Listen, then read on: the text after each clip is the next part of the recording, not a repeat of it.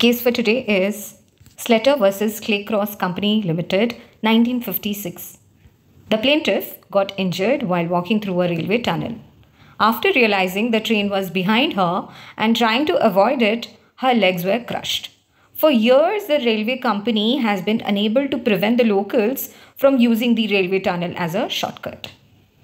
The drivers were instructed to blow a whistle and slow down while entering the tunnel.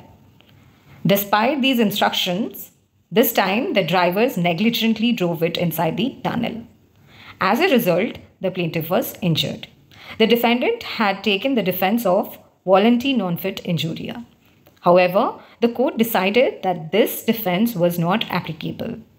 Despite the plaintiff taking the risk of walking inside the tunnel, the driver's negligence made it more risky.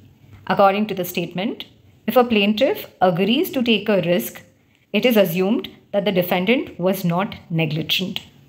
Due to the defendant's negligence and failure to follow instructions, this defense cannot be applied in this case. Thank you.